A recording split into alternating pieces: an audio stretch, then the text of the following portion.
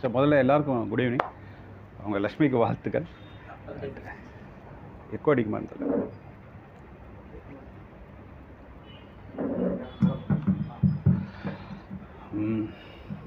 Okay, முதல்ல வந்து வாசகசாலைக்கு என்னுடைய மனப்பூர்வமான வாழ்த்துக்கள். 50வது நிகழ்வு இது. அண்டு இந்த படம் எல்லோரும் இப்போ இங்கே வந்திருக்கிற எல்லோரும் பார்த்துட்டிங்களா? இஃப் டோன்ட் மைண்ட் எத்தனை பேர் பார்த்தீங்க? சரி, ஓகே, சந்தோஷம். இன்ட்ராக்ட் பண்ண ஈஸியாக இருக்கும். அவங்க எனக்கு கொஞ்சம் வேலை ஈஸியாக இருந்தது. அது என்ன அப்படின்னாக்கா, அவங்க எல்லாமே சொல்லிட்டாங்க கிளியராக. இந்த கதை எப்படி உருவாக்கப்பட்டிருக்கு, எப்படி கதாபாத்திரங்கள் வந்து இந்த கதையில் வந்து ஹேண்டில் பண்ணப்பட்டிருக்கு, எல்லாமே சொல்லிட்டாங்க. வேல் படம் நான் வந்து இந்த ஆஸ்கார் அனௌன்ஸ்மெண்ட்டுக்கெலாம் முன்னாடியே தேட்டரில் பார்த்துட்டேன் நான். ஸோ தேட்டர் எக்ஸ்பீரியன்ஸை மிஸ் பண்ணக்கூடாதுன்னு மேக்ஸிமம் நான் ட்ரை பண்ணுவேன் எல்லாம் இந்த படமாக இருந்தாலும். அப்புறம் இதுக்கு ஆஸ்கார் வந்து பெஸ்ட் ஆக்டர் அவார்டு கிடைச்சது. சந்தோஷம், பர்சனலாக சந்தோஷம். காரணம் வந்து பிராண்டன் ஃபாஸ்டர் மேலே நாங்கள் வந்து அவரோட ஃபேனாக இருந்திருக்கோம். மம்மி படத்தில் இருந்து ரொம்ப ஒரு வித்தியாசமான ஒரு ஃபிசிக்கு, அந்த வாய்ஸே வேறு மாதிரி கார்ஜியஸாக இருக்கும். அது அப்படியே வேறையாக ஃபேபிளாக இந்த கேரக்டருக்காக அவர் தன்னை முழுக்க மாற்றிருக்கிறாரு. மற்ற எல்லாமே உங்களுக்கு ஆல்ரெடி கொஞ்சம் தெரிஞ்சிருக்கும். இந்த படத்தை பார்த்துருக்கக்கூடிய ஆடியன்ஸ் வந்து 3 வகையாக இருக்க வாய்ப்பு இருக்குன்னு நினைக்கிறேன். பொதுவாக இன்றைக்கி பர்டிகுலராக இந்த கூட்டத்தில் அட்டன் பண்ணுறோம் அப்படின்னாக்கா என்ன அப்படின்னாக்கா, பொதுவாக எந்த ஐடியாவுமே இல்லாமல் இந்த ஒரு ஃபிலிம் பஃப்பாக இந்த படத்தை பார்த்துட்டு வந்திருக்கக்கூடிய ஆடியன்ஸ். இன்னொன்று வந்து இந்த படத்துக்கு வந்து அகாடமி அவார்டு கிடச்சிருக்குன்றதுக்காக இந்த படத்தை நம்ம போய் பார்க்குற ஒரு ஆடியன்ஸ். 3வது முக்கியமான ஒரு ஆடியன்ஸ் வந்து டைரக்டர் டேரன் அர்னோஃப்ஸ்கியோடைய ஃபேன்ஸாக இருந்து பார்க்குற ஆடியன்ஸ். தேர்ஸ் எ டிஃப்ரென்ஸில் ஒரு படத்தை பார்க்குறோன்னும் போது நம்ம வந்து டைரக்டருடைய ஆடியன்ஸாக இருந்தோம்னா நம்ம கொஞ்சம் வேறு இருப்போம். ஏன்னா கொஞ்சம் ஒரு சின்ன முன் தயாரிப்பு இருக்கும். ஒரு இதுக்கு முன்னாடி பண்ண படங்கள் மேலே நமக்கு ஒரு முன் தயாரிப்பு இருக்கும். நான் அர்னோஃப்ஸ்கியோடைய படங்கள் மேக்ஸிமம் படங்கள் பார்த்துருக்கேன். அவருடைய பை படத்தில் ஆரம்பித்து அப்புறம் நான் மிஸ் பண்ண படம் வந்து மதர் மட்டும் தான் நான் மிஸ் பண்ணேன். அவங்க பார்க்கல. ஃபவுண்டனாக இருக்கட்டும், அல்லது இந்த ரெக்வம் ஃபார் த ட்ரீமாக இருக்கட்டும், அல்லது வந்து பிளாக் ஸ்வான், எல்லாத்துலேயுமே அர்னோஃப்ஸ்கி கதையை சொல்லும்போது திரைக்கதை வடிவத்தில் அவர் வந்து அந்த கதையை எப்படி வந்து எக்ஸிக்யூட் பண்ணணும்னு விரும்புகிறாரு அப்படின்னா, அவர் எதன் மேலே நம்பிக்கை வச்சுருக்கிறாருன்றதை பொறுத்து. ஆக்சுவலாக வந்து அமெரிக்கன் ஃபிலிம்ஸை பொறுத்த வரைக்கும் நமக்கு வந்து யார் அமெரிக்கன்ஸாக இருக்காங்கிறத பொறுத்து மாறும். அவ்வளோ தூரத்துக்கு டைரக்டருடைய பர்சனல் ஹிஸ்ட்ரி வரைக்கும் போக தேவையில்லை. நம்ம பொதுவாக நாம் இங்கேருந்து நம்ம ஒரு ஃபிலிம் பஃப்பாக இருக்கிறனால இன்றைக்கி வந்து குளோபல் வில்லேஜில் நம்ம வந்து ஒன் ஆஃப் த கன்சியூமராக இருக்கிறதுனால நமக்கு இருக்கக்கூடிய ரிலீஜியஸ் நம்பிக்கை, நமக்கு இருக்கக்கூடிய கல்ச்சுரல் பேக்ரவுண்டு, இதெல்லாம் வச்சு பார்க்கும்போது நம்மக்கிட்ட வந்து சேரக்கூடிய படம் எந்த தேசத்து படம், அதில் கையாளப்பட்டிருக்கக்கூடிய கதை, அந்த கதை வந்து சொல்லக்கூடிய பேசுபொருள் என்ன அப்படின்றத பொறுத்து நம்ம கொஞ்சம் விஷயங்களை மேட்ச் பண்ணிப்போம், நிறைய விஷயங்களை வந்து கிரிட்டிக் பண்ணிக்குவோம். பேசிக்காக வந்து ஹேண்டில் பண்ணுற இடம் என்ன அப்படின்னாக்கா, உலகம் முழுக்க ஹியூமனிட்டி, லவ், அஃபெக்ஷன், அப்புறம் வந்து வாழ்க்கைன்னு பார்க்கும்போது அதுக்கு எப்படி வந்து ஒரு ஹோப் கொடுக்குறோமா கொடுக்கலையா அப்படின்ட்டு இந்த விஷயந்தான். எனி லிட்ரேச்சர், அது போயமாக இருந்தாலும் சரி தான், நாவலாக இருந்தாலும் சரி தான், அல்லது எனி ஃபிலிம் அல்லது எனி ஆர்ட் ஃபார்ம், ஸ்டேஜ் பிளேயாக இருந்தாலும் எதாக இருந்தாலும் சரி, இந்த ஒரு பேசிக் கேட்டகரிஸை வந்து அவங்க வந்து கையில் எடுத்துகிட்டு ஹேண்டில் பண்ணுவாங்க. அப்போ வந்து அது உலகத்தின் எந்த மூலையில் இருக்கக்கூடிய எந்த ஒரு வாசகனையோ இல்லாட்டி பார்வையாளனையோ வந்து அது கனெக்ட் பண்ணிடும் அப்படின்ற ஒரு கணக்கு இருக்குது. இப்போ நம்ம வந்து 2020 வந்து இப்போ உலகம் முழுக்க எல்லாரும் ஒன்று தான் அப்படின்ற மாதிரியான ஒரு பெரிய அனுபவத்துக்கு போனோம். அது வந்து கோவிட் அப்படின்ற ஒரு வைரஸுடைய தாக்கத்தினால ரொம்ப புதுசாக வந்து குவாரண்டைன் பண்ணிக்கிறது, தனிமைப்படுத்திக்கிறதுன்னு ஒரு விஷயத்தை வந்து ஏக காலத்தில் உலகம் முழுக்க இருக்கக்கூடிய அத்தனை மனிதர்கள்கிட்டையும் வந்து அத்தனை அரசாங்கங்களும் ஒரு விதியை வந்து விதித்தாங்க. எல்லாரும் உயிர் பயத்தில் அதை வந்து மறுபேச்சு இல்லாமல் கேள்வி கேட்காம we just followed it. And அந்த இடத்துல எல்லாமே நம்மளோட லைஃப் ஸ்டைல்லேருந்து நம்மளுடைய எல்லா பாயிண்ட் ஆஃப் வியூவும் மாறின இடமா அதை நான் பார்க்குறேன். அது ஒரு விஷயம் உலகம் முழுக்க பொதுவானது. ஏன் அப்படின்னாக்கா, இந்த உலகத்தை நாம் மட்டுமே அனுபவிக்கலை, சம் இன்ஹிபிடன்ஸ், வேறு சக உயிரிகள் இந்த உலகத்தில் இருக்காங்க அப்படின்னு. அது வந்து வெறும் விலங்குகளை தாண்டி அப்படின்னு ஒரு இடம் எடுத்துக்கிட்டால், மனிதனத்துடைய வரலாறுபடி மனிதனம் வந்து பெருகிக்கிட்டே இருக்கிற இடத்துக்கு ஈவனாக வந்து அது வந்து குறையிறதுக்கான விஷயமும் வந்து வரலாற்றில் இருந்திருக்கு. போர்கள் வந்து நிறைய உயிர்களை வந்து பலி வாங்கியிருக்கு. அப்புறம் போர் இல்லாத ஒரு காலகட்டமாக வந்து போன செஞ்சுரியோட பிகினிங்கில் இருந்த அந்த வேர்ல்டு வார் 2க்கு பிறகு இன்னொரு பெரிய வார் வரல. அந்த வார் கிரைசிஸ்க்கு பிறகு உலகம் வந்து வேறையாக வந்து மாறி இருக்குது கம்ப்ளீட்டாக. அதோடைய தொடர்ச்சியில் தான் இப்போ நம்ம இருக்கோம். ஆக்சுவலாக வந்து 20ஆம் நூற்றாண்டு தொடக்கத்தில் இருந்த மிகப்பெரிய கிரைசிஸ்க்கு பிறகு நாம் 21ஆம் நூற்றாண்டில் கிட்டத்தட்ட கால் நூற்றாண்டாக காலி பண்ணிட்ட ஃபீல் நமக்கு கிடையாது. ஏன்னா நம்ம கிராஸ் பண்ணி வந்ததுனால.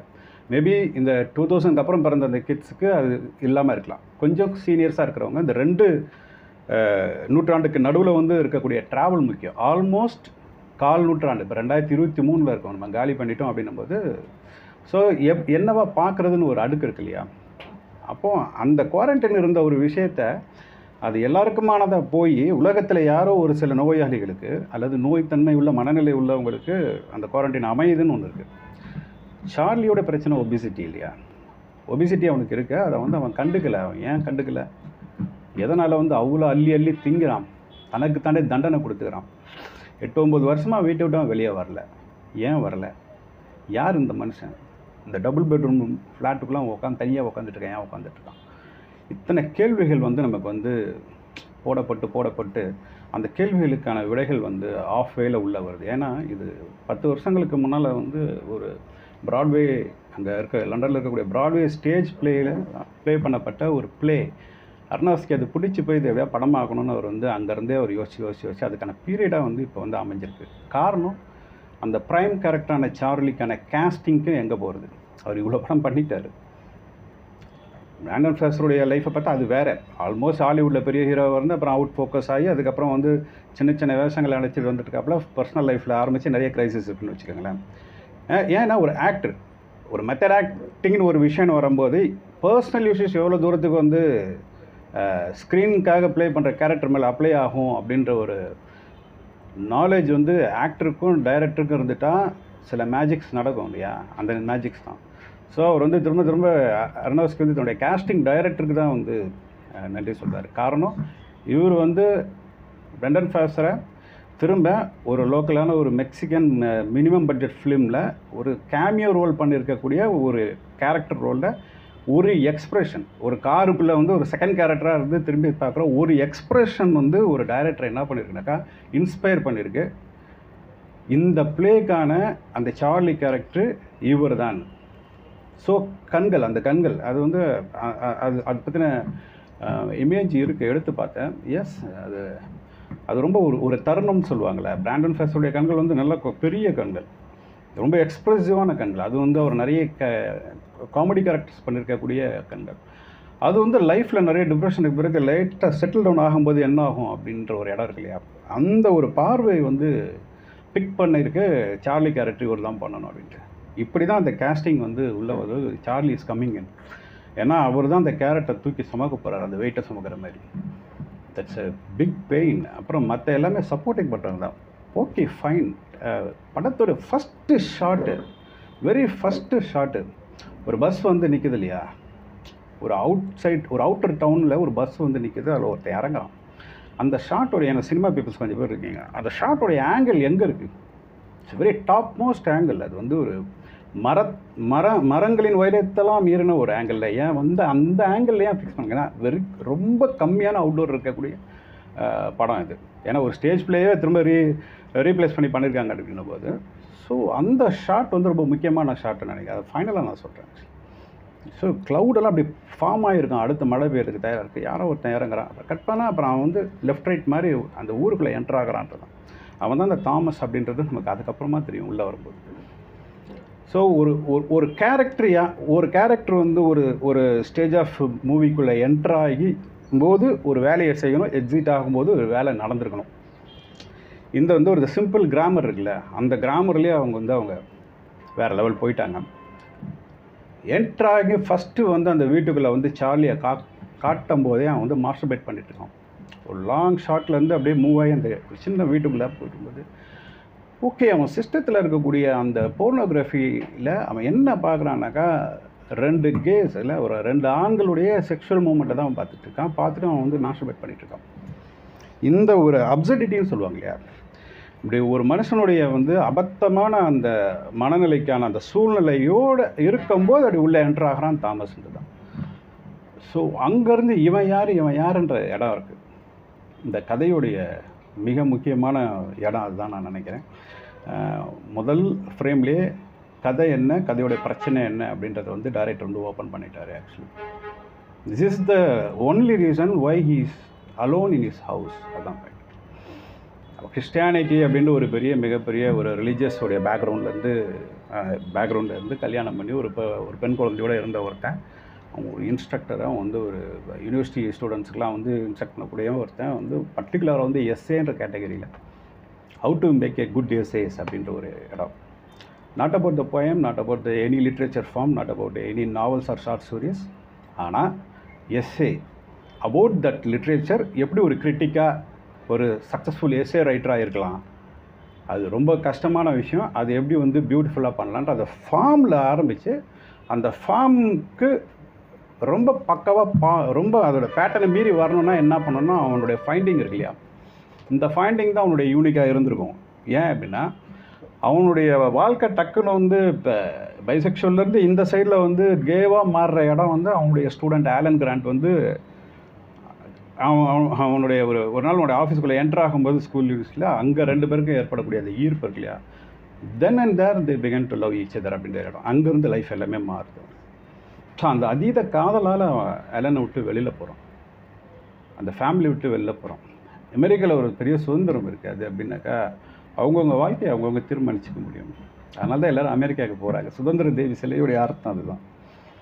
இயர் பேக்லேருந்து அதுதான். அமெரிக்காவுக்கு கல்ச்சர் இல்லை, America was born on the ஸ்ட்ரீட்னு சொல்லுவாங்க. பட் அது வந்து ஒரு அசம்பிளிங் ஏரியா, அது ஒரு சந்தை நாடு. பட் அங்கே லிபர்ட்டிக்கு வந்து வேறு அர்த்தம் இருக்குது. அண்ட் அகைன் அதை தாண்டி லான்னு வரும்போது லா ரொம்ப ஸ்ட்ரிக்ட்டு. எங்கே அப்படின்னாக்கா யாருக்கு ஸ்ட்ரிக்ட்னாக்கா பர்டிகுலராக ஃபேமிலி மேனுக்கு ரொம்ப ஸ்ட்ரிக்ட். ஏன்னா family producers the next generation. அந்த ஐடியாலஜி உங்களுக்கு மறுக்கிற இடத்துல பிரச்சனை வரும். இன்றைக்கி எல்ஜிபிடியை பற்றி நிறைய நமக்கு பேச்சிருக்கு. பட் அங்கே இருக்கக்கூடிய ஃபேமிலி ஸ்ட்ரக்சரில் ஒருத்தன் வந்து ஒரு 8 வயசு பொண்ணோட வந்து ஒய்ஃபையும் விட்டுட்டு புதிய காதல் வாழ்க்கைக்கு உள்ளே போகும்போது நடக்கக்கூடிய விஷயம் ஒன்று லா, இன்னொன்று வந்து பார்த்திங்கனாக்கா religious thoughts. So Christianity is completely against for the K and lesbian behaviours. அது வந்து ஒரு பெரும் பாவம், 7 பாவங்களில் ஒன்று அது வந்து வகுத்து வச்சுருக்கறனால. இதுதான் ஆலன் வந்து சூஸ்டு சார்லின்ற ஒரு இடம் தான் அது மெயின் ஆக்சுவலி. அப்போ அவன் மேலே இருக்க அலிகேஷன் என்ன, உன்னுடைய ஸ்டூடெண்ட்டையே நீ வந்து லவ் பண்ணி வந்துட்ட, நீ அப்படிப்பட்ட ஆள் தானே நீன்னு சொல்லிட்டு எல்லி வந்து அவனை கேள்வி கேட்பான். அவள் கேள்விப்பட்ட விஷயங்கள் வழியாக, அவளுக்கு அறகுறையாக தெரிந்த விஷயங்களின் வழியாக சார்லியை பற்றி அவள் என்ன புரிஞ்சுக்கிட்டான்றது வந்து இந்த ஒரு ஸ்டேஜ் ஆஃப் மூமெண்ட்டில் அந்த வீட்டுக்குள்ளே வந்து ஏக காலத்தில் நமக்கு அவங்களுடைய பாஸ்ட் எல்லாமே எப்படி இருந்திருக்கும் நமக்கு தெரிய ஆரம்பிக்கும். ஆலன் யார் அப்படின்னாக்கா லிஸோடைய பிரதர். இந்த படத்தில் ஒரு சின்ன டைலாகை நம்ம எத்தனை பேர் அதை இங்கிலீஷில் பார்த்தீங்கன்னு தெரியல, இங்கிலீஷில் பார்த்துருந்தா ரொம்ப நல்லது. ஏன்னா தமிழில் நிறைய இடங்கள் மிஸ் ஆகிருக்கும். ஒரு சின்ன டைலாகில் வந்து ஒரு பெரிய லைஃப்பை சொல்லிட்டு போவாங்க. லிஸு சொல்லுவாள், ஐ ஆம் அன் அடாப்டட் சைல்டு அப்படின்வா. ஸோ அவள் வந்து தத்தெடுக்கப்பட்ட பிள்ளை. அவளுடைய முகமே வந்து அமெரிக்க முகம் கிடையாது இல்லையா. இதெல்லாம் ரிசம்பிளன்ஸ் இல்லை, because we are just not வாட்சிங் த மூவி. அதான் பாயிண்ட்டுங்க. ஆலன் வந்து எங்கேயுமே ஆலனுக்கான ஒரு காட்சி வந்து உள்ளே இல்லை, 2 ஃபோட்டோகிராஃப்ஸ் மட்டும்தான் இருக்குது ஆலனுடைய தோற்றம். ஸோ இவங்களுடைய அப்பா வந்து அந்த சர்ச்சில் இருக்கக்கூடிய மிக மத நம்பிக்கை உள்ள ஒரு ஆள். அப்போது அடாப்டட் சைல்டு நமக்கு நிறைய விஷயங்கள் இந்த படத்தில் வந்து ஃபார் குட் சேக் அதெல்லாம் கன்சிடரபுளாகவும் இருக்க முடியும். ஆடியன்ஸ் கையில் விட்டாங்க, உங்களுக்கு நாலேஜ் இருக்குல்ல, மிச்சம் நீங்கள் யோசிச்சுக்கங்க அப்படின்ட்டு. மெட்டாஃபரிக்கலாக இருக்கிறது ஒரு பக்கம், ஷார்ட் ஸ்டோரிக்கு சொல்லுவாங்க இல்லையா, சொல்லாமல் விடுபட்ட விஷயங்கள் வந்து கதைக்குள்ளே வந்து வாசகர் பங்கெடுக்கக்கூடிய வாய்ப்புள்ள இடம் வந்து அந்த மாதிரியான விஷயங்கள் இருக்குது. அப்போ என்ன கேள்வி வருதுனாக்கா, அப்போ லிஸ் அடாப்டட் சைல்டுனா ஒரு வேளை வந்து ஆலன் வந்து அவங்களுடைய ஓன் சன்னாக இருக்கலாமா? ஏன்னா அந்த நியூ லைஃப் சர்ச் ஸ்கூலுக்கு வந்து 12 வயசுக்கு மேலே நான் போக மாட்டேன்னு சொல்லிட்டேன் அப்படின்னு சொல்லுவாள் லிஸ். ஆனால் அவனை மட்டும் அவன் வந்து நார்த் அமெரிக்காவில் வெஸ்ட் அமெரிக்காவில் ஒர்க் பண்ணிவிட்டு அவன் திரும்பி வரும்போது அவனுக்காக ஒரு பொண்ணை வந்து சர்ச் வழியாக ஏற்பாடு பண்ணி வச்சுருப்பாரு. ஈ டினைஸ் அண்ட் ஈ சூசஸ் சார்லி. இவன் இங்கே கட் பண்ணி 2 பேரும் வந்து இந்த டபுள் பெட்ரூம் வீட்டில் வாழ ஆரம்பிக்கிறாங்க. ஸோ எங்கெங்கே எந்தெந்த மனங்கள் உடைந்திருந்தன அப்படின்னு ஒன்று இருக்கு இல்லையா. ஆனால் அந்த நியூ லைஃப்குள்ளே இருந்து ரெடியான ஆலனுடைய மனநிலை எங்கே வரைக்கும் வந்து பாதித்து எங்கே பாஸ் ஆன் ஆயிருக்குனாக்கா அது சார்லி வரைக்கும் அப்படி சொல்லலாம். அது ஒரு ஆங்கிள். காரணம் என்ன அப்படின்னா, ஆலன் வந்து அதுக்குள்ளே ரொம்ப டீப்பாக போயிட்ட ஒருத்தன். அவனை மீட்க முடியலன்றது தான் உண்மை. இந்த உடம்பை கடந்துட்டாக்கா வந்து நம்ம வந்து இறைத்தன்மை அடைஞ்சிடலாம், இந்த ஸ்பிரிட் வந்து மேலே போயிடும்னு அவனுக்கு ஒரு நம்பிக்கை இருக்குது. அதுக்கிடையில் உள்ள ஒரு போராட்டம் தான் அவன் பைபிளில் வந்து குறித்து வச்சுருப்பான். அந்த பைபிளில் குறித்து வச்ச அந்த வாசகத்தை வந்து கண்டெடுக்கிற இடம் இருக்கு இல்லையா, அது கண்டெடுக்கப்படுவதற்காகவே தாமஸ்ன்ற ஒருத்தன் வந்து வேற ஒரு தப்பு பண்ணிட்டு இங்கே வரான். ஸோ இதை வந்து நீங்கள் வந்து தெய்வ செயல்னு எடுத்துக்கிட்டிங்கன்னா இறை நம்பிக்கையாளர்கள் அதை அப்படி எடுத்துக்கலாம். அப்படிலாம் இல்லை, இதை லாஜிக்கலாக நான் கவுண்டர் பண்ணுவேன்னா கவுண்டரும் பண்ணலாம். இந்த ரெண்டு வகையான இன்டர்பிரிட்டேஷன்ஸையும் அந்த கத்திரை குதைகளை ஹேண்டில் பண்ணியிருக்காங்க. அதுக்கு வந்து எல்லி வந்து அதுக்கு ஒரு முக்கியமான ஒரு கேரக்டர், ஒரு சென்ட்ரு போல் மாதிரி அவன் நிற்கிறான். ஆக்சுவலி காரணம் அவன் வந்து டிஸ்டர்ப்டான ஒரு சைல்டு. அவன் ஒரு disturbed child. Now she become a teenager. So அவளுக்கு வழங்கப்பட்ட மறுக்கப்பட்ட விஷயங்கள் வழியாக அவள் எழுப்பக்கூடிய கேள்விகளை ஆக்சுவலாக அவளை வந்து பைலா தன்னுடைய கஸ்டடியிலேருந்து வளர்த்த அவங்க அம்மா மேரியாலையும் ஒழுங்காக அவளால் மேலே கொண்டு வர முடியல. சார்லிக்கு மறுக்கப்பட்டதுனால வந்து மகளுக்காக செய்ய வேண்டிய விஷயங்களை முழுமையாக செய்ய முடியல. This is the state of moment actually. அப்போ என்ன ஆகுது அப்படின்னா, அவள் கேட்கக்கூடிய அந்த 1008 கேள்விகளுக்கும் வந்து அவன் ஆன்சர் சொல்ல வேண்டிய இடத்துல வரும். அவனை மேக்ஸிமம் சொல்ல விட மாட்டேங்கிறான். ஏன்னா அவள் பயங்கர ஷார்ப் அண்ட் பயங்கர மெமரி பவர் உள்ள ஒருத்தியாக தான் அவளை சொல்கிறாங்க. அப்போ வந்து ஆலன் எப்படி இறக்குறான்னாக்கா, ஆலன் வந்து உணவை வந்து குறைச்சி உணவை சாப்பிடாம சரியான தூக்கம் இல்லாமல் இறந்து போகிறான் அப்படின்ற தகவல் லிஸால் பின்னால் சொல்லப்படுது. லிஸோடைய பிரதர் தான் ஆலன் கிராண்ட் அப்படிங்கிறது. அதான் அந்த கடைசியில் சொல்லுவாங்க, ஆல்ரெடி இது நடந்திருக்கு, அதே விஷயத்தை இப்போ நீ பண்ணுற அப்படி சார்லி பற்றி சொல்லுவான். அவனை வந்து சாப்பிடு தூங்குன்னு நான் வந்து அடிச்சுக்கிட்டேன், நான் பண்ணலை. அதுக்கப்புறம் வந்து பிரிட்ஜிலேருந்து ஏறி குதிச்சு விழுந்து செத்து போயிட்டான். அதுக்கப்புறம் அவன் உடம்பு ஊதி போய் வந்திருந்தது, ஒதுங்கி இருந்தது. அதை ஐடென்டிஃபை பண்ணக்கூட நீ வந்து வரல அப்படின்னு சார்லியை பற்றி சொல்லும்போது சார்லி சொல்லுவான், they not allowed me because I'm not family அப்படின்னுவான். இந்த மாதிரி சின்ன இடத்துல வந்து பெரிய பெயினை வந்து சொல்லியிருப்பாங்க. அப்போ ஒரு ஒபிசிட்டி ப்ராப்ளம் இருக்கக்கூடிய ஒரு 95 அப்ராக்சிமேட்டு கிலோ எடை உள்ள ஒருத்தர் அந்த பிரிவு துயர். ஏன்னா கடவுள்லாம் உனக்கு கிடையாதா, உன்னை காப்பாற்ற முடியாதா, நான் மட்டும் தான் உனக்காக இருக்க முடியும் கடைசி வரைக்கும், எவ்வளோ சொல்லி ஆலனை காப்பாற்ற முடியல, தண்ணியில் விழுந்து செத்து போயிட்டான்ற ஒரு இடம் இருக்குல்ல. ஒருத்தன் தின்னு தான் உடம்பை வந்து பெருக்கிக்கிட்டான். அந்த 8 வருஷமான்ற இல்லையா, ஒரு பெயினை வந்து திணிச்சிக்கிட்டான். அவன் சாப்பிடாமலே செத்து போனால கண்ணு முன்னாடி. நான் சாப்பிட்டே சாப்பிட்றேன்னு ஒருத்தர் முடிவு பண்ணிட்டான். வீட்டை விட்டு வெளியே வரல. கொடூரமான ஒரு குவாரண்டைன் அது. அவனுக்கு அந்த ஒபிசிட்டி வந்து பெரிய ஹெல்ப் பண்ணுது. And Liz is not a well-wisher, is a friend. Friend is more then a well-wisher. அதுதான் அவங்க ப்ரொஃபஷன் வந்து நர்ஸ் அப்படின்றதுனால அவளுக்கு வந்து 2 சைடுமே அவளுக்கு வந்து ஒரு ஆசிலேஷனான ஒரு மைண்ட் இருக்கும். ஏன் அப்படின்னாக்கா, அவனுக்காக அவள் தான் எல்லாமே இருப்பாள். இந்த பணம் பற்றி சொன்னாங்க. அந்த பணத்தை வந்து $1,20,000 வந்து எல்லிக்காக அவன் சேர்த்து வச்சுருப்பான் அப்படின்னு. ஏன்னா இன்ஸ்ட்ரக்ஷன் கொடுத்து அது மூலம் ஏர்ன் பண்ணது. இவ்வளவான்னு ஆச்சரியப்படுவான். ஏன்னா அது வந்து ஓப்பனாக வந்து ஒரு வாட்டி மகக்கிட்ட எல்லிக்கிட்ட வந்து அவர் வந்து டிக்ளேர் பண்ணுவார். 2 பேர் தான் இருப்பாங்க. ஆமாம், நான் வெளியே எங்கேயுமே போகிறது இல்லைல்ல, எனக்கான தேவை உணவு, அவ்வளோதானே, அதெல்லாம் அங்கே சேர்த்து வச்சேன், அது உனக்காக தான். ஒரு விஷயம் சொல்லுவாங்க, this is disgusting அப்படின்பான். S, I am looks like that அப்படின்னுவார். நீ இங்கே குண்டாக இருக்கிறதுனாலலாம் கிடையாது, பட் இட்ஸ் டிஸ்கஸ்டிங். அந்த பாயிண்ட் ரொம்ப முக்கியம். அப்போ அவள் டிஸ்கஸ்டிங்னு ரொம்ப அருவருப்புன்னு அவன் நினைக்கிற இடம் அது. அவள் எதை ஃபீல் பண்ணுறா அப்படின்னாக்கா, உன் கடமையிலேருந்து நீ தவறிட்ட, என்னை நீ விட்டுருக்கக்கூடாது, என்னை நீ பார்த்துருக்கணும், என்னை அரவணைச்சிக்கணும். ஐ டிட் அப்படின்னா. ஐ சென்ட் மணி வெறும் சப்போர்ட்டுக்கு அனுப்புகிற பணம் அப்படி இல்லை, ஐ டிட்ன்னு. அது 2 வாட்டி சொன்னோன்னா அவள் ஒரு லுக் விடுவா. அப்போ என்ன நடந்துச்சு அதை நம்மக்கிட்ட விட்டுறாரு திரும்ப டைரக்ட். இந்த 1,20,000 தாண்டி. இப்போ இதுக்கெல்லாம் நமக்கு கொஷின்ஸ் இருக்கு இல்லையா திரைக்கதையில். ஃப்ரேம் விட்டு மேலே போகிறோன்னா இதுக்கெல்லாம் கொஷின்ஸ் இருக்கு இல்லையா திரைக்கதைக்குள்ளே.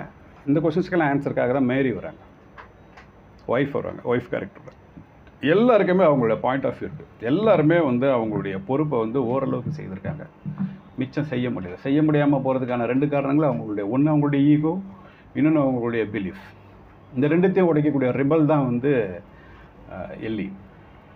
ஏன்னா இப்போ ஹஸ்பண்ட் அண்ட் ஒய்ஃப் 2 பேரும் சண்டை போட்டுக்கிற விஷயம் வந்து எதுக்காகனாக்கா மகளுக்காக தான். திரும்ப திரும்ப இந்த ஒட்டுமொத்த கதையும் வந்து சார்லியை வச்சு யாருக்காக பேசப்பட்டிருக்குனாக்கா எல்லிக்காக பேசப்பட்டிருக்கு. இழந்த உயிர் இழந்த நேசத்தை வந்து வேறு ஒரு ஆங்கிளில் வந்து செய்ய தவறிய கடமைகள் வழியாக அது பொறுப்பை மிஸ் பண்ணிட்டோன்ற இடத்த எப்படி வந்து பேலன்ஸ் பண்ணிக்கலான்ற ஒரு ட்ரை. கம்ப்ளீட்டாக டிசேபிள் ஆகி இருக்கிற ஒருத்தன் அதான் அவன் கேட்பான், ஒய்ஃப் கிட்ட கேட்பான், அப்போல்லாம் நீ சொல்லாத, ஏதாவது ஒரு விஷயம் நான் சரியாக பண்ணனாச்சும் இருக்கணும் சொல்லு அப்படின்னா. ஏன்னா பொண்ணை பற்றி அவளுக்கு சொல்கிறதுக்கு எதுவுமே கிடையாது. அவள் வந்து ரொம்ப ஈவிலாக இருக்கா அப்படின்வா. ஈவில்ன்ற வார்த்தை யூஸ் பண்ணுவாள். யார் பேச்சையும் கேட்கறதில்ல. ஸ்கூலில் அடங்க அப்படியே இருக்கா, எல்லோரும் அடிக்கிறா உதைக்கிறா அதெல்லாம் பண்ணுறான். அப்படி சொல்லாத, அவள் அப்படி பொண்ணு இல்லை, எனக்கு நல்லா தெரியும் அப்படின்ட்டு. இதை நீ என்கிட்ட சொல்லலை அப்படின்ட்டு. நீ என்கிட்ட சொன்னால் நீ வந்து அவளை சரியாக வளர்க்கலன்னு நான் சொல்லிவிடுவேன்னு நினச்சி நீ சொல்லலையா அப்படின்னு சார்லி மேரியை பற்றி கேட்பான். ஆரம்பத்தில் அப்படி நினச்சா, ஆனால் அதுக்கப்புறம் அப்படி இல்லை அப்படின்வான். அந்த ஒவ்வொரு பதிலும் ஒரு சின்ன ஆனஸ்ட் இருக்கும். அதுக்கப்புறம் ஏன் சொல்லலை, அதுக்கப்புறம் அவள் வந்து யார் பேச்சுமே கேட்கலன்னும் போது நான் தோத்துட்டேன்னு நினச்சிட்டேன், ஒன்றை ஹர்ட் பண்ணிடுவாளோ அப்படின்னு நான் பயந்துட்டேன் அப்படின்வான். ஸோ அவங்கவுங்களுக்கு ஒன்று இருக்கும் இல்லையா, அதுக்கு ஏற்ற மாதிரி சீன் இருக்கும். ஒரு வாட்டி தனியாக உட்காந்துருக்கும் போது சார்லிக்கு வந்து என்ன பண்ணிடுவானாக்கா, ஆம்பியன்ற ஒரு ட்ரக்கை வந்து 2 டேப்லெட்டை வந்து சாண்ட்விச்சுக்குள்ளே வச்சு கொடுத்துருவான். அவங்க அப்படி உட்காந்து நல்லா தூங்கிட்டு இருப்பான், நல்லா கொரட்டை விட்டு. எந்த அளவுக்குனாக்கா வந்து பாட் அடிச்சுட்டு அந்த ட்ரக் அடிச்சுட்டு அவன் மூஞ்சில் ஊதி பார்ப்பான் அப்படியே உட்காந்துருப்பான். Is just testing. என்ன இப்படி இருக்கான்னு பார்த்தா ரீசன் பின்னால் இருக்கும். ஏன் என்ன சார்லியோட பிரச்சனை என்ன, ஆலனுக்கு இருந்த மாதிரி இன்சாம்னியா, தூக்கமின்மை. லிசு வரும்போதெல்லாம் கேட்குறதான், சாப்பிட்டே ரைட்டு தூங்குனியா கொஞ்சமாச்சுன்னு தான் கேட்பார். இல்லைன்னுவான். அவன் தூங்கட்டும், நீ எக்ஸ்ட்ரா 2 மாத்திரை கொடுத்துருந்தா என்ன இருக்குது தெரியுமா, தெரியும், அதனால தான் நான் 2 தான் கொடுத்தேன் அப்படின்னு. மிச்சம் அவள் எடுத்துகிட்டு போயிடுவாள். அவள் அவ்வளோ நாலேஜபிளாக இருப்பாள். அவளுக்கு அந்த அப்பா மேலே வந்து ஒரு அந்த பாசன்ற இடம் இருக்குது. ஆனால் அதை நம்ம காமிச்சிடக்கூடாதுன்னு ஒரு கரார்த்தனை விட்டு. காரணம் அவளுக்கு விடையற்ற கேள்விகள் நிறைய இருக்குது. அது அம்மாட்ட கிடைக்கவே கிடைக்காது. ஆனால் இப்போ ரொம்ப கன்சர்னாக பேசுகிறது அவளுக்கு எரிச்சலாக இருக்கும் அப்படின்னு. இந்த பொண்ணு ரொம்ப ரெபலாக இருக்கா, இப்போ வந்து அவங்க இன்னும் 17 தான் இருக்கா, 18 கூட முடியல அப்படின்ற ஒரு கவலை இருக்காங்க. ஏன்னா அமெரிக்காவில் வந்து 18க்கு பிறகு தான் உங்களுக்கு எல்லா லைசன்ஸும் அப்புறம் எல்லாமே வரும்னு வச்சுக்கோங்க, உரிமைகள் வரும். அதுக்கு முன்னாடி அந்த பசங்க வந்து கெட்டு போகிறதுக்கு வாய்ப்பு இருக்குது அப்படின்றதான் இந்த பேரண்ட்டுடைய கவலையாக இருக்கும். இல்லைன்னு அவன் ஸ்ட்ராங்காக நம்புவான். அவன் ஸ்ட்ராங்காக திரும்ப திரும்ப நம்புறதுக்கான ஒரே ஒரு காரணம், அவன் கையில் வந்து பிரிண்ட் அவுட் எடுத்து வச்சுருக்க ஒரு எஸ்ஏ கட்டுரை. அது அந்த கட்டுரையோட பிரிண்ட் அவுட். அது இந்த வெரி ஃபஸ்ட்டு சீன் சார்லியை காட்டும்போது சார்லிக்கு ஹெல்ப் பண்ணுறதுக்கு தாமஸ் உள்ளே வரான் இல்லையா, இந்த அவன் முதல்ல இவரே எடுத்து வாசிப்பார். வாசிட்டு இருக்கும்போது அவன் வந்துடுவான். திணறல் இருக்கும்போது நீ வாசின்னு வாசிக்க சொல்லி கேட்குற இடம் இருக்கு இல்லையா. ஏன் இந்த கட்டுரை வந்து என்ன விஷயம், இந்த கட்டுரை ஏன் வந்து இந்த திரைக்கதை முழுக்க வருது, இந்த கட்டுரை தான் கதையையும் கடைசியில் ஏன் முடிச்சு வைக்குது. பேசிக்காக ஹூஇசி அப்படின்னா இன்ஸ்ட்ரக்டர் என்ன பண்ணுறாங்கன்னா, எஸ்ஏ ரைட்டர்ஸ்க்கு வந்து என்ன சொல்கிறேன்னாக்கா, ஒரு விஷயத்தை மேலே நீ கிரிட்டிக்காக எழுதணுன்னும்போது நீ ஒன்று வெறுமனே நெகட்டிவ்ஸ் மட்டும் எழுதணும்னு நினைக்காத.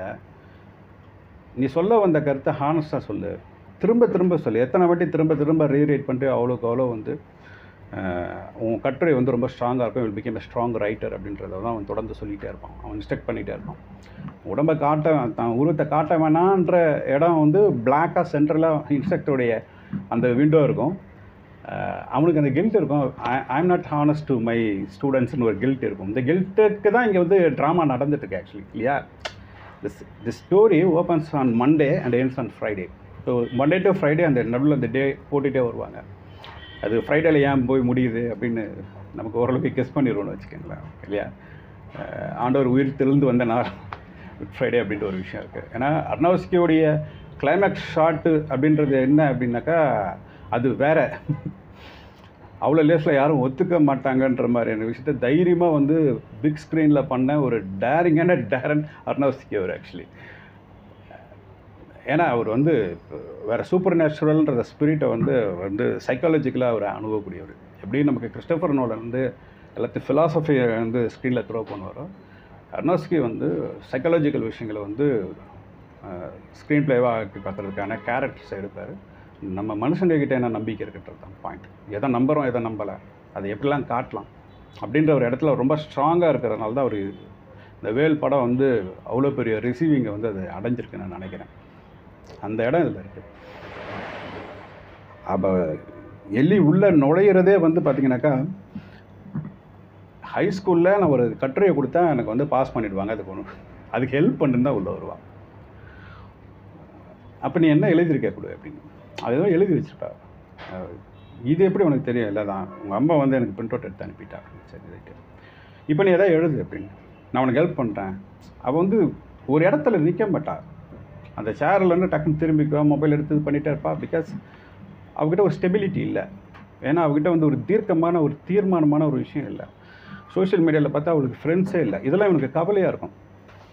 என்ன இப்படி ஒரு பொண்ணு இவ்வளோ மைண்ட் டிஸ்டர்ப்டாக ஒரு சோலோவாக இருக்கக்கூடாது, தப்புன்னு நினைப்பாள்.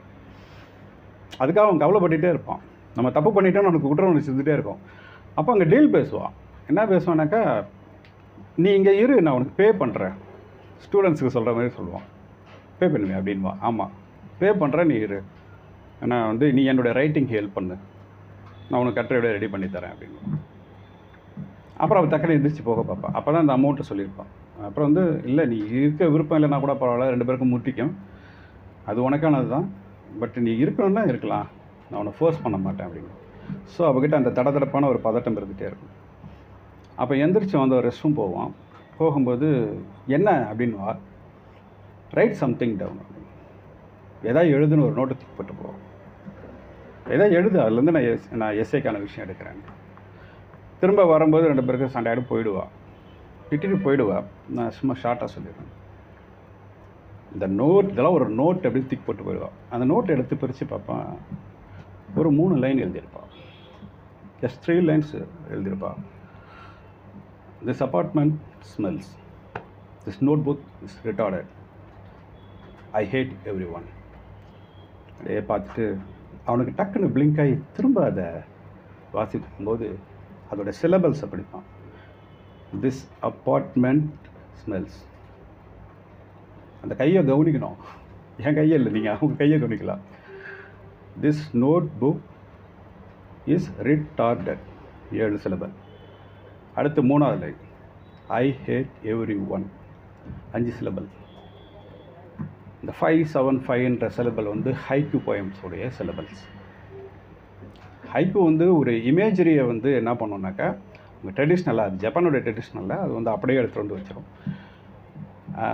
ஹைக்கூ போயம்ஸ்க்கு வந்து ரைம்ஸ் முக்கியம் கிடையாது. ஸோ எது மெட்டாஃபரிக்கலாக உள்ளே வருதுன்றது தான் இந்த சிலபலில். அப்போ அதர் லாங்குவேஜஸ் வந்து 575 சிலபலை பயன்படுத்துகிறாங்களே, அவள் 3 லைன் கிறுக்கி வச்சுட்டு போன மாதிரி இருக்குது. ஆனால் அப்போ அவன் வந்து அவ்வளோ எக்ஸைட் ஆகும். இன்நேச்சுராக அவகிட்ட அது இருக்குன்ற ஒரு இடம் இருக்குல்ல, சிரிப்பா, ஒரு சின்ன ஸ்மெல் தான் வரும். ரொம்ப சின்ன ஒரு ஷார்ட்டில் வந்து அந்த சீன் வந்து பார்த்திங்கனாக்கா அவளுடைய டேலண்ட் ஐடென்டிஃபை பண்ணுறதுக்கான இடமா, இவனுடைய பாண்டித்தியத்தை நாம் தெரிஞ்சுக்கிறதுக்கு ஒரு இடமா இருக்குது. ஏன்னா ஒருத்தவங்க உட்காந்துக்கிட்டு ஒரு 10-15 ஸ்டூடெண்ட்ஸுக்கு வந்து இன்ஸ்ட்ரக்டராக இருக்கிற ஒரு இடம் இருக்கு இல்லையா. ஸோ மகளுக்கு எப்படி பயன்பட முடியும், அந்த இன்பானா அவகிட்ட அந்த நேச்சராக அது இருக்குன்ற இடம் அதுவாக இருக்கும். அண்ட் அந்த முதல்லேருந்து அவன் வச்சுட்டு இருக்கக்கூடிய அந்த கட்டுரையை எல்லாம் வாசிக்க சொல்கிறானாக்கா, அவளுடைய 8th கிரேட் அப்போ வந்து எழுதின ஒரு கட்டுரை. அந்த கட்டுரையை தான் வந்து அவனுடைய ஒய்ஃபு, அதாவது எல்லியுடைய அம்மா மேரி வந்து இவளுக்கு அனுப்பி வச்சுருப்பாள். அதை பிரிண்ட் அவுட் எடுத்து வச்சு அதை வியந்துகிட்டே இருப்பான். அது மோபிடிக்குன்ற ஒரு நாவலை பற்றின அந்த நாவலை வாசிச்சுட்டு இவளுடைய அபிப்பிராயத்தை ஒரு கட்டுரையை வந்து சப்மிட் பண்ணியிருப்பாள் ஸ்கூலில். இதோடைய இது தான் இங்கே வந்திருக்கும். அந்த எஸ்ஏ ரிஜெக்ட் பண்ணப்பட்டிருக்கும். ஆனால் அவன் அந்த எஸ்ஏக்குள்ளே பார்க்கக்கூடிய விஷயம் என்னன்னாக்கா ஹானஸ்ட். அவன் மனசுக்கு பட்டதை ஹானஸ்ட்டாக சொல்லிப்பா. மொபிடிக் வந்து ஒரு ஒயிட் வேல் பற்றின ஒரு நாவல். அந்த நாவல் ரொம்ப ஃபேமஸான நாவல். அந்த நாவல் நான் வாசிக்கல. பட் அந்த நாவலுடைய சாராம்சத்தை வந்து கதைக்குள்ளே பேச அந்த நாவலை வாசிக்க தூண்டுற வேலையும் இந்த பிளே ரைட் மூலமாக இந்த மூவி வழியாக பண்ணியிருக்காங்க. அப்போ அதில் என்ன புரிஞ்சிக்கிறதுன்னு ஒன்று இருக்குல்ல. அந்த நாவலை எழுதியிருக்கக்கூடிய நாவலாசிரியர் பற்றி ஒரு பேச்சு நான் சிம்பிளாக சொல்லிடுறேன். அந்த நாவலை தன் விளக்கமாக சொல்லக்கூடிய அந்த நாவல் இருக்கக்கூடிய இஸ்மாயில்ன்ற ஒரு கதாபாத்திரம், அது அவ்வளோ ஃபேமஸான ஓப்பனிங் சென்டென்ஸ் இந்த அமெரிக்கன் லிட்ரேச்சர் அப்படின்னு இன்றைக்கி வரைக்கும் சொல்கிறாங்க. ஒரு ஓப்பனிங் சென்டென்ஸ் வந்து ஒரு லிட்ரேச்சரில் ரொம்ப பெஸ்ட்டாக இருந்தால் that opening sentence leads to the paragraph, that paragraph leads to next paragraph, இப்படி தான் ஒரு லிட்ரேச்சர் போகும். மோபி டிக் பற்றியும் கொஞ்சம் சின்னதாக சில விஷயங்கள் மட்டும் நான் எடுத்தேன். மோபி டிக் வந்து வெளிவந்தபோது தோற்று போன ஒரு நாவல். 1819 என்னமோ. அது அப்படியே 100 ஆண்டுகள் கழித்து வரும்போது தான் வந்து அது அதோடைய ஃபெமிலியாரிட்டிக்கு வருது. 1819 1891 தெரியல. 100 ஆண்டுகள் கழித்து அது வந்து அதோடைய ஃபெமிலியாரிட்டிக்கு வருது. அப்புறம் மோபி டிக் வந்து இந்த நாவலை நான் ஏன் எழுதலை அப்படின்னு சொல்லிட்டு ஃபாக்னர் வந்து ஒரு வாட்டி சொல்லியிருக்கிறாரு. ஸோ முக்கியத்துவம் பெறுவது வேற ஒரு காலகட்டத்தில், அது இன்னொரு பிளே ரைட்டர்கிட்ட பிளேவாக மாதிரி அது இன்றைக்கி வந்து மூவியாக மாறும்போது அது நம்ம எல்லாத்தையுமே வந்து சேர்ந்துருக்கு. ஸோ இதோட இன்டர்பிரிட்டேஷன்ஸ் ரொம்ப முக்கியம். ஏன் முக்கியம்? ஆஸ் பர் த மூவி இந்த கதை இப்போ தான் நடக்கிறதாக நாம் எடுத்துக்கிட்டால், இப்போ வந்து எல்லியோடைய வயசு என்ன, சார்லியோட வயசு என்ன, அப்போ அந்த மோபி டிக்ன்ற அந்த நாவலை பற்றின ஐடியா என்னன்ற அவ்வளோ தூரத்துக்கு நம்மளால் தேவைப்பட்டால் நம்மளால் முடிஞ்சால் நம்ம போய்க்கலாம். நம்ம லிட்ரேச்சர் மேலே நமக்கு அவ்வளோ கிறுக்கு இருக்குது அப்படின்னா போய்க்கலாம் அப்படின்ற ஒரு இடம் இருக்குது. அந்த சந்தர்ப்பத்தை வந்து இதுக்குள்ளே வச்சுருக்காரு. ஸோ எத்தனை அடுக்குகளில் ஃபில்டர்ஸாக வந்து நம்மளால் உள்ளே போக முடியுமோ அத்தனை அத்தனை ஃபோல்டர்ஸ் வழியாகவும் நம்ம போய் வந்து கேரக்டர்ஸையும் அதோடைய சுச்சுவேஷன்ஸையும் அதில் இருக்கக்கூடிய ரீசன்ஸையும் நுவான்சஸையும் நம்மளால் என்ன பண்ணிக்கலாம், வேறு ஒரு வியூவை வைக்கலாம். நான் வைக்கிறப்ப நீங்கள் ஒரு வியூ வைக்க முடியும் அப்படின்றது அந்த வாய்ப்பெல்லாமே எனக்கு விட்டு போயிருக்காங்க. அந்த மோபி டிக் நாவலில் இருக்கக்கூடிய அந்த டிஸ்கிரிப்ஷன்ஸ் எல்லாம் வந்து எல்லியுடைய பாயிண்ட் ஆஃப் வியூ என்ன இருக்குது அப்படின்னாக்கா, அந்த ஆத்தர் தன்னுடைய சோகத்தை மறைச்சி வைக்கிறதுக்காக அல்லது தன்னுடைய சோகத்திலேருந்து தற்காலிகமாக ஒரு சின்ன தருணத்திலேயாச்சும் வந்து அதுலேருந்து எஸ்கேப் ஆகிறதுக்காக எழுதப்பட்ட நாவலாக தான் நான் பார்க்குறேன் அப்படின்ற எல்லி தன்னுடைய பார்வையை அந்த எஸ்ஸேயில் வச்சுருப்பான். அதை ஐடென்டிஃபை பண்ணுவான்.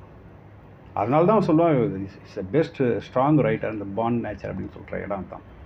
அதனால தான் அதை திரும்ப திரும்ப வந்து அவன் வாசிச்சிட்டே இருக்கான். அவனுக்கு எப்போல்லாம் வந்து நம்ம செத்து போயிடுவோமோன்னு நினைக்கும் போதெல்லாம் அதை வாசித்தா அதுலேருந்து நம்ம ஆல்மோஸ்ட்டு வந்து ஒரு ஹார்ட் பிளாக் வர்ற டைமில் வந்து அதை வாசித்து அதுலேருந்து வெளியே வந்துடுவான்.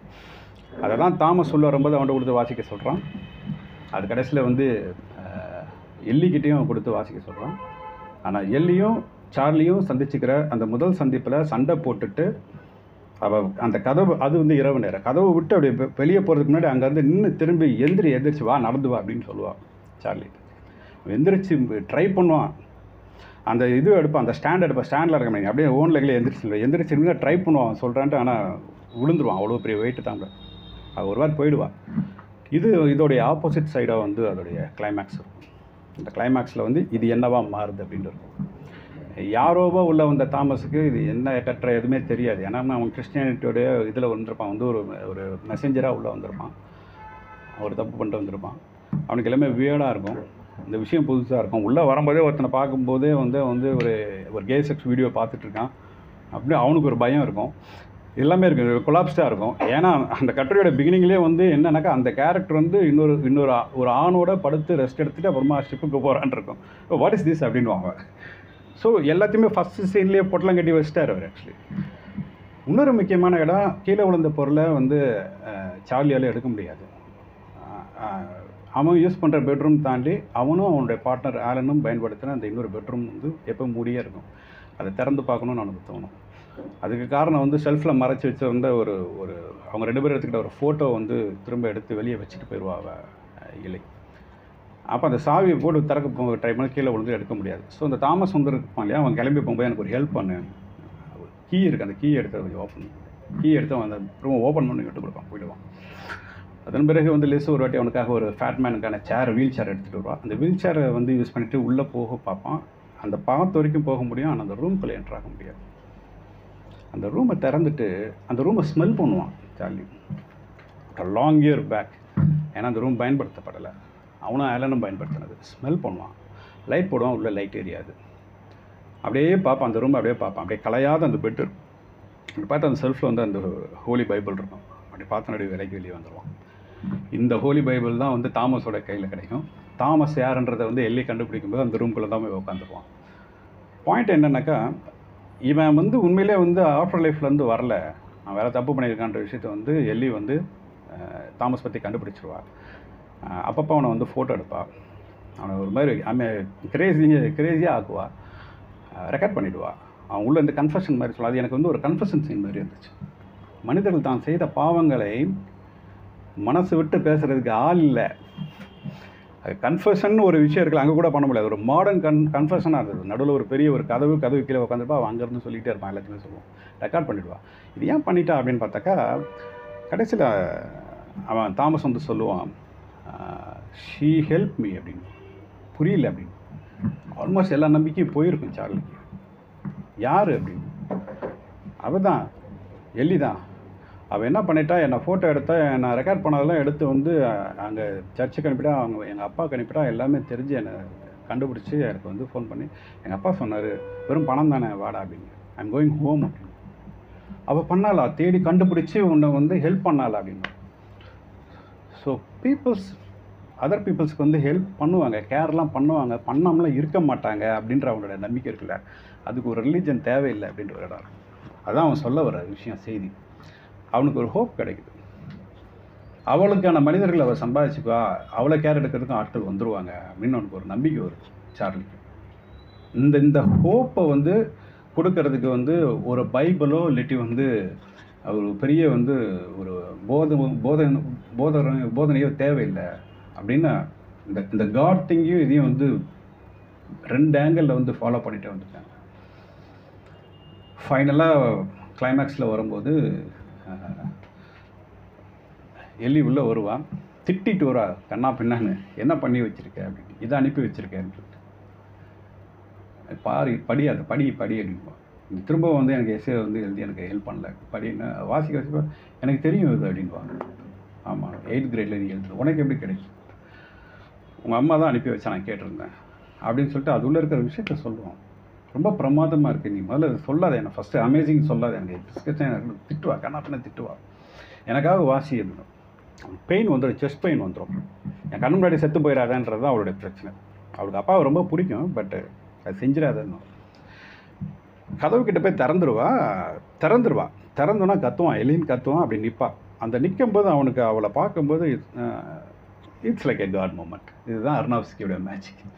பின்னால் வந்து ஏன்னா அது விடிஞ்சிருக்கும், ஃபுல்லாக பேக்கில் வந்து அவ்வளோ பெரிய பேக்லைட் வெளிச்சத்தில் இருக்கும். அப்படியே பாப்பா, அப்படி திரும்புவா, ரீட் ஃபார் மீ அப்படின்பா. அவள் வாசிப்பான். வாசிக்க அவன் எந்திரிப்பான். அவன் முதல்ல எந்திரிக்க சொன்னால அது எந்திரிப்பான். அந்த கட்டுரையில் வாசிக்கக்கூடிய அந்த வரிகளும் அவன் எந்திரிக்கிற அந்த ஸ்டேட் ஆஃப் பொசிஷனும் ரொம்ப ஃபார்மாக இருக்கும். ஆரம்பத்துலேயும் சரி, அவள் வாசிக்கும்போதும் சரி, அந்த கட்டுரையில் சொல்லப்படாத ஒரு இடம் விடப்பட்டிருக்கும். அந்த மோபி டிக் பற்றி அவள் 8th கிரேடில் அவள் எழுதுகிற அந்த கட்டுரையில் அவள் என்ன சொல்லிப்பான்னாக்கா, I think it's makes me to feel my own life. இந்த புக் சொந்த வாழ்க்கை மாதிரியே இருக்குது. அதே நேரத்தில் this made me to feel Claude for my. அவ்வளோதான். இதை சொல்ல மாட்டாங்க. அந்த ஃபார் மை அப்படின்றது என்ன? சொந்த வாழ்க்கை மாதிரி இருக்க, அது ஃபார் மை என்ன? For my family, for my daddy, என்ன வேணா இருக்கலாம். அதை நம்மக்கிட்ட விட்டுட்டாங்க. தாமஸ் வாசிக்கும் போது அவன் அந்த இடத்துல தான் நிறுத்துவான். ஸோ இந்த மாதிரி நம்மக்கிட்ட விட்ட இடம் இருக்கு இல்லையா, நம்மக்கிட்ட விட்ட அந்த இடத்த தான் வந்து நீங்கள் அந்த 2.5 மணி நேரம் படத்தை ஃபில் பண்ணிக்கணுன்றார் டைரக்டர். இப்போ அவள் சொல்லிக்கிட்டே கிட்ட வருவா, அந்த லாஸ்ட் ஸ்மைல் இருக்குல்ல, அந்த கால் எடுத்து வைக்கும்போது குடும்பமாக இவங்க வந்து அந்த கடைசியாக ஒரு முறை அந்த ஒரு பீச்சுக்கு ஒரேகான் போயிட்டு வந்திருப்பாங்களே, சீஷோருக்கு போயிட்டு வந்திருப்பாங்களே, அதை வந்து சொல்லியிருப்பான். அது மேரி இருக்கும்போதே சொல்லுவான் அது ஆக்சுவலி. ஸோ திடீர்னு பார்த்தா 9 வருஷம் கழிச்சு நம்ம 3 பேரும் ஒரு வீட்டுக்குள்ள இருப்போம்ல அப்படின்னு சொல்லுவான் மேரி இருக்கும்போது. ஒரு இடத்த ஷேர் பண்ணிக்கிட்டோம்ல அப்படின்ற அந்த நினைவு இருக்குல்ல, அதுதான் அது ஃபைனலாக. ஏன்னா படத்தில் வந்து உங்களுக்கு வந்து அலை ஓசை வந்து இருந்துக்கிட்டே இருக்கும். ஸோ ஹூ இஸ் த வேல் அப்படின்ற ஒரு இடம் தான். அந்த வேலுக்கு தெரியாது நம்மளை வேட்டையாடுறதுக்காக வந்து ஒருத்தன் துடிச்சிக்கிட்டே இருக்கான் அப்படின்ட்டு. அது அவ்வளோ நல்லது, அவ்வளோ எமோஷன்ஸானது. ஆனால் அதுக்கு தெரியாது தன்னை ஒருத்தன் கொல்ல போகிறான்றதான் மோபி டிக்னா அவளுடைய கருத்தாக சொல்லப்படுது. அண்டு அந்த பொண்ணுடைய கருத்து என்னன்னாக்கா, அதை கொல்லணும்னு நினைக்கிற ஒருத்தன் அதை கொண்டுட்டாக்கா அதை பழி வாங்கிட்டு தான் நினைக்கிறான் இல்லையா, அதை கொண்டுட்டாலும் அவனுக்கு அது வந்து தீரப்போதில்லைன்ற அவனுக்கு தெரியலன்றதான் எழுதியிருப்பான். இதை தான் தூக்கி இந்த படத்து மேலே நம்ம மேலே தூக்கி போட்டாங்க. ஸோ அங்கங்கே இருக்கக்கூடிய குற்ற உணர்ச்சி, பாவ செயல்கள், அப்புறம் சக மனிதனை வந்து நம்ம வந்து என்னவா பாவிக்கணும், இந்த நேம் ஆஃப் எனி ரிலேஷன்ஷிப், அதை எப்படி எடுத்துக்கலாம், எதெல்லாம் நம்மளை தடுக்குது, எதெல்லாம் நம்மளை வந்து தள்ளி வச்சுருது, எதெல்லாம் நம்மளை புறக்கணிச்சிருது, இதெல்லாமே இருக்குது இந்த படத்துக்குள்ள. அவள் சொல்லுவாள், அவள் கிட்ட வருவா, அவளுக்கே ஒரு மாதிரி ஆகிடும். ஏன்னா அவன் எந்திரிச்சு வந்து நின்று நடந்து கிட்ட வந்துடுவான். கிட்ட வந்துட்டு அந்த ஸ்மைல் காட் லைக் ஸ்மைல் பார்த்த பிறகு படம் பார்த்தவங்களாம் மிரண்டு தான் போய் ஆகணும், ஒரு வழியே இல்லை. தேட்டரில் பேண்ட் தான் உட்காந்துருந்தாங்க. மேலே பார்க்கறது ஷார்ட் இல்லை, ஆக்சுவலி ஸ்கிரிப்டில் அதோட முடிஞ்சு போயிருது. லெக்குக்கு ஒரு ஷாட் வச்சுருக்காரு டைரக்டர். தேர்ஸ் எ ஷாட், அந்த லெக்கு ரெண்டுமே வந்து பாதங்கள் ரெண்டுமே வந்து தரையிலேருந்து அப்படியே லிஃப்ட் ஆகும். அப்படி மேலே பார்த்தா அப்படியே வேனிஷ் ஆகிடுவோம், ஃபுல்லாக ஒயிட்டாக வேனிஷ் ஆகிடும். அருணாஸ்கியோடைய மேக்ஸிமம் படத்துடைய கிளைமேக்ஸ் ஷாட் வந்து பிரைட் ஷாட்டில் முடிச்சிருப்பார். அவர் ஸ்பிரிச்சுவலாக வேறு ஒரு ஆங்கிளில் வந்து ஹோப்பாக வைக்கிறார். அப்போ ஆலன் விட்ட இடத்த வந்து சார்லி எப்படி அடைஞ்சான்னாக்கா, தான் மகள் ஹானஸ்டாக எழுதின ஒரு கட்டுரையின் வழியாக. இது இப்படியும் எடுத்துக்கலாம்.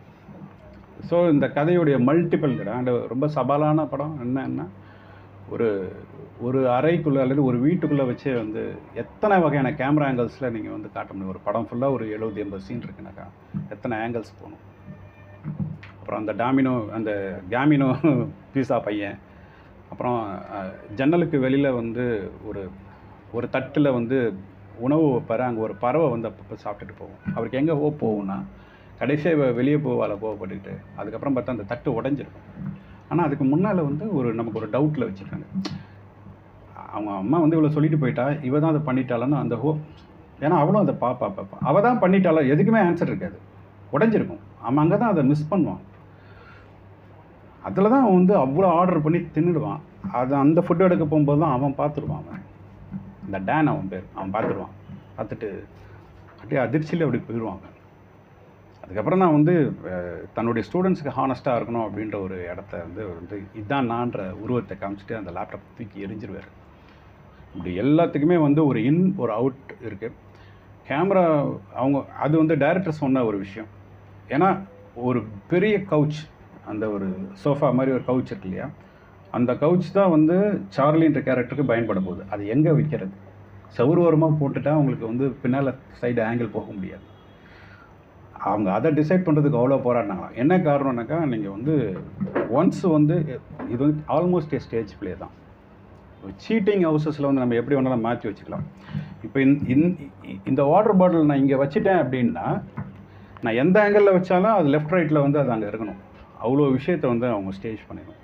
பார்க்க ரொம்ப சிம்பிளாக தெரிஞ்சாலும் that's very hard to do that. மூமெண்ட்டும் வேணும். அண்டு முழுக்க சார்லி தான் அந்த கதையை தூக்கி சுமக்கணும். சார்லியை பிராண்டன் ஃப்ரேசர் தூக்கி சுமக்கணும். சுமந்துருக்கிறார், அதான் ஆஸ்கார் அவார்டு கொடுத்துருக்காங்க. அதை நம்மளால் ஃபீல் பண்ண முடியுது.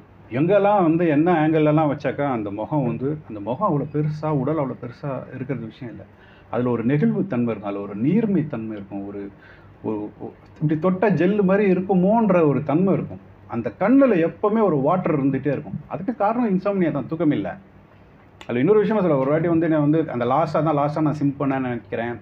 ஸ்விம் பண்ணிட்டு வந்தேன். இப்போ பிளட்டெல்லாம் காலில் வந்து பாரெல்லாம் கிழிச்சிச்சு, வேனில் பிளட் ஆயிடுச்சுன்னு கூட நீ சொல்லிட்டு இருந்தேன். 2-3 நாள் கழிச்சு நீ சொன்னேன், மேரிக்கிட்ட சொல்லித்தான், உன் உடம்பு ஃபுல்லாக வந்து கடல் வாசனை இருக்குது அப்படின்னு சொன்னேன் அப்படின்னு சொல்லுவாள். It smells like C அப்படின்ட்டுப்பா. இது அவ்வளவுமே அக்குமுலேட் ஆகிடுச்சு. சொன்னது எல்லாமே அக்குமுலேட் ஆகி ஏன்னா அது அந்த மேக்கப் ஆர்டிஸ்ட்டுக்கு வந்து அவ்வளோ வேலை இருக்குது, இவ்வளோத்தையும் கொண்டு வரணும். அண்டு சார்லியாக பிராண்டன் ஃப்ரேசர் வந்து பேசி நடிச்சிருக்க அந்த நடிப்பு, அந்த குரல் இருக்குல்ல, ஏன்னா அவருடைய குரல் அவ்வளோ செமையாக இருக்கும். நல்ல சிங்கர், அவர் வோக்கல் கார்டெலாம் இப்போ உடஞ்சி போயிடுச்சு. ஆனால் இந்த இடத்துல அவ்வளோ இது இருக்கும். அவன் சொன்ன ஹியூமன்ஸ் ஆர் அமேசிங் அப்படின்னுவான். நமக்கு நான் எத்தனை வாட்டி சொல்லி பார்த்தாலும் எனக்கு அது வரமாட்டேங்குது. நம்மளை சார்லியாக உணர்ந்தாலே ஒழிய அது வராதுன்னு மட்டும் தான் எனக்கு தோணுச்சு. நான் தேட்டரில் பார்க்கும்போது I felt my self I mean alone home அப்படின்னு நினச்சிட்டேன் நான் ஒரு செகண்டில். அப்படி ஒரு இடத்த கொடுக்க முடிச்சு. அது அர்னாவ்ஸ்கி வந்து திரும்ப அகைன் வந்து ஏமாத்தலை. அண்டு இது உண்மையில் கொண்டாடப்பட வேண்டிய ஒரு டொரண்டோ டிஐஎஃப்எஃப்பில் வந்து இந்த படம் ஆஸ்காருக்கு முன்னாடி அவங்க வந்து போட்டிருக்காங்க, ஸ்க்ரீன் பண்ணியிருக்காங்க. ஸ்க்ரீன் பண்ணி முடிச்சுட்டு மொத்த குரூவும் போயிருக்காங்க. ஸ்க்ரீன் பண்ணி முடிச்சுட்டு ஸ்டாண்டிங் ஓவேஷன் மட்டும் 6 நிமிஷம் இருந்துச்சு. அவங்களால நிறுத்த முடியல அப்படின்னு சொன்னாங்க. ஏன்னா அதுக்கப்புறம் Q&A இருக்குது, பேசணும். அது நான் அந்த இது வந்து யூடியூப் வீடியோவில் பார்த்தேன். ரொம்ப நெகிழ்ச்சியாக இருந்துச்சு. நான் ஃப்ரேசருடைய ஃபேஸை தான் நான் பார்த்துட்டே இருந்தேன். அங்கே நின்று ஃப்ரேசரா இல்லை சார்லியானே தெரியல, ரெண்டுமே தான் அப்படின்ற மாதிரி தான். ஏன்னா ஓன் லைஃப்பில் இருக்கக்கூடிய கிரைசிஸ் அந்த மாதிரியான விஷயம் தேடி பார்த்தா கிடைக்கும். எது வந்து ஒரு ஆக்டருக்கு வந்து தனக்கு கிடைச்ச கேரக்டருக்குள்ளே வந்து தன்னுடைய பர்சனல் ஃபீலிங்ஸ் சேர்த்து வைக்க முடியும்னு ஒன்று இருக்கு இல்லையா? பிரமாதமாக அந்த பொண்ணு ரொம்ப பிரமாதமாக இருந்துச்சு. வாய்ப்பில்லை எனக்கு தெரிஞ்சு இவளுக்கும் கொடுத்துருக்கான். நான் இவர் கேட்கும்போது கார்த்திக் கேட்கும்போது நான் நினச்சேன் everything everywhere all at once தான் பேச கூப்பிட போகிறாங்க போல இருக்குன்ட்டு. ஏன்னா அதுலேயும் வந்து அம்மா மகள் பாசம் தான். அந்த பொண்ணுக்கு இப்போ சப்போர்ட்டிங் ஆக்ட்ரஸ் கிடைச்சிருந்தா ரொம்ப சந்தோஷப்பட்டிருக்கேன். 2 பேரும் அவ்வளோ டஃப்பாக இருந்திருக்காங்க. அதெல்லாம் தாண்டி வேற ஒருத்தர் கொடுத்துருக்காங்க. எனிஹவ் இந்த படத்தை வந்து பார்த்துட்டோம் பேசிட்டோன்ற கணக்குலேயே வராதுங்க. மேபி நான் இதை முடிச்சுக்கிறேன். வேறு ஏதாவது கொஸ்டின்ஸ் இருந்தால் கேட்கலாம். தேங்க்யூ.